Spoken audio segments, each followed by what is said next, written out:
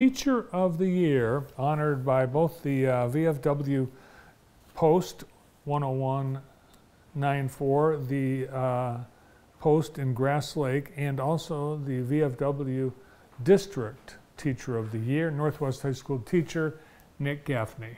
Hi, Nick.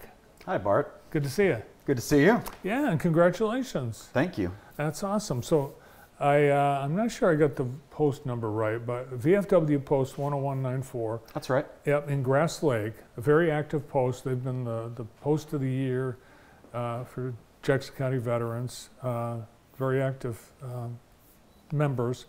And they, every year, choose Teacher of the Year. And I think they do high school and elementary.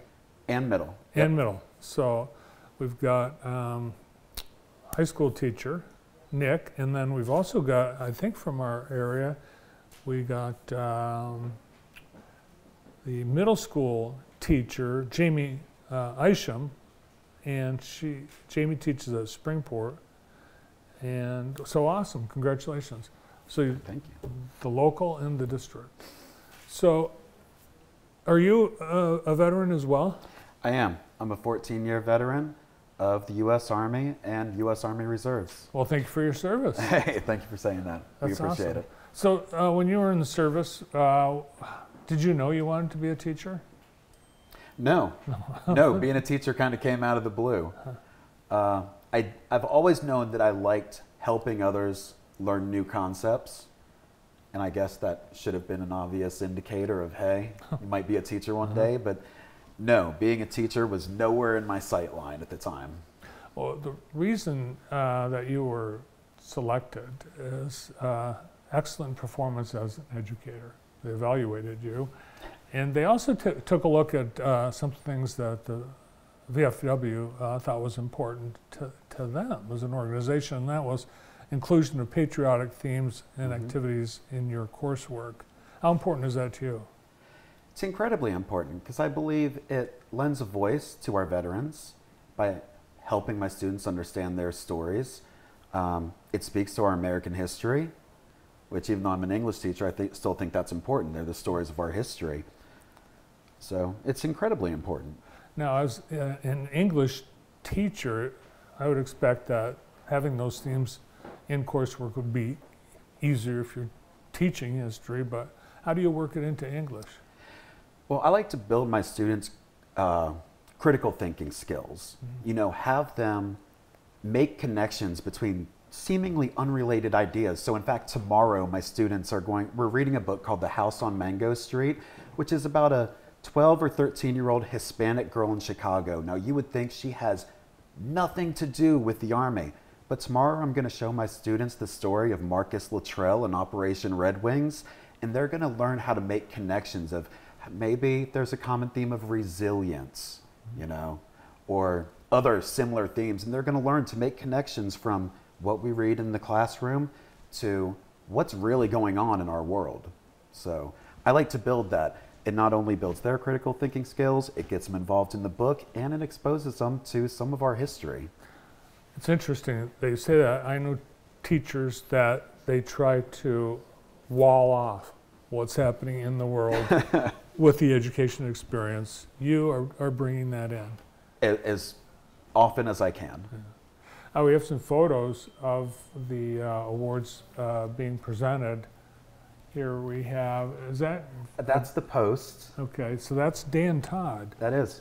Longtime viewer here at JTV, Dan Todd, and a great veteran as well, presenting the award.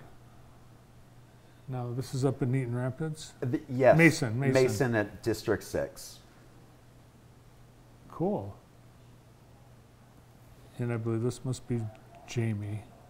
Yeah, from Springport, the Yeah. middle school teacher of the year. Yep, that's both of us there. Way to go. Congratulations. Thank you. It's an honor. Yes, have you told your students about this? No, I did tell my journalism students today because, to be frank, I was a little nervous coming, and I said, well, let's build y'all's interview skills, and y'all are going to interview me today. So I had them line up and kind of grill me with questions on the spot. So They know. Yeah, our viewers might be picking up a little bit of the South out of out of Nick. You're not originally from here. No, I'm not a Michigan native. I mostly grew up in Georgia. And So. the military and life got you here. The military and life got me here. Yep, but I love it here. Tell me a little bit about life outside the classroom. Life outside the classroom, I have a wonderful wife named Abby.